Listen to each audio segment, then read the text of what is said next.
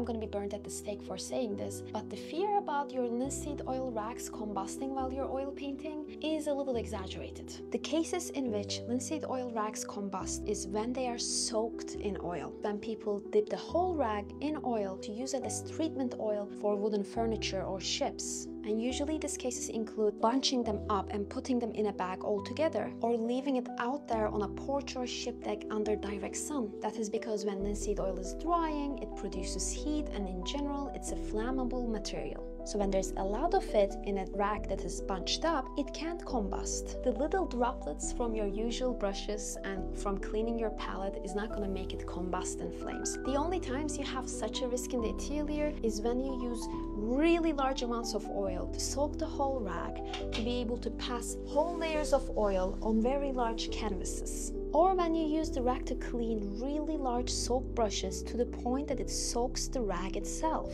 Simply take your rag and hang it to dry away from heat and open fire sources, and you're gonna be just fine. Always further info in the captions.